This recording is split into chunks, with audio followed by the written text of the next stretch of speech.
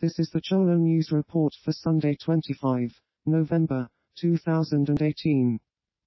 Syrian state media report that more than 50 civilians are injured in a suspected poison gas attack by Syrian rebels on Aleppo.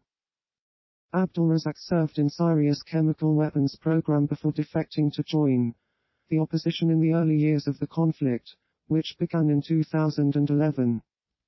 Rami Abdurrahman, the head of Britain-based Syrian Observatory for Human Rights, said there was a stench of gas in Aleppo city after projectiles were fired. Aleppo Police Chief Esmail Cholo told State TV, the projectiles landed in the Al-Khalidia neighborhood, and wind conditions caused gas to spread. U.S. President Donald Trump announces that migrants seeking asylum at the southern border will wait in Mexico, while their claims are processed in U.S. courts.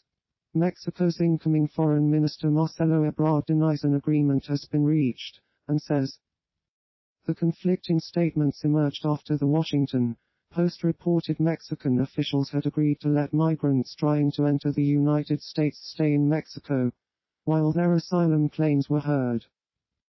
But Mr. Ebrard, who will become foreign minister in December after Andrés Manuel López Obrador's administration takes power, said the United States had yet to even send a specific proposal on how to deal with the issue. Thousands of migrants, including women and children, are currently at the US-Mexico border, after traveling more than 4,000 kilometers from Central America.